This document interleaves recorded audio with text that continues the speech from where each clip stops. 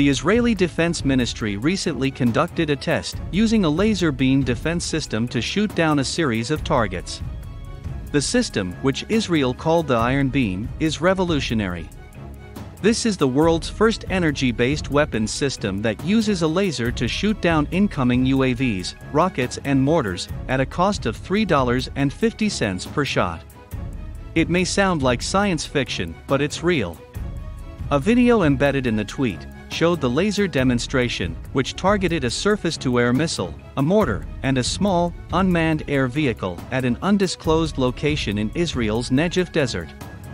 Though Iron Beam is an Israeli military project, the country's defense ministry conducted research and development in tandem with Rafael and Elbit Systems, two of Israel's defense industry heavyweights.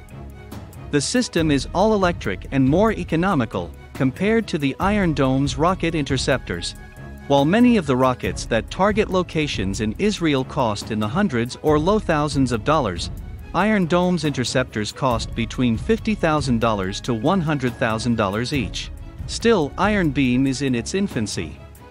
Though Israel hopes to develop a 100 to 150 kilowatt solid-state laser, the system will initially use paired lasers to achieve higher on-target energy. And whereas the Iron Dome system requires regular magazine resupply, an all-electric system could offer greater magazine depth over a traditional interceptor system. The United States is also interested in the system. Last year, Rafael announced that it would work in conjunction with Lockheed Martin, an American defense company, to explore opportunities and technology implementations for Iron Beam.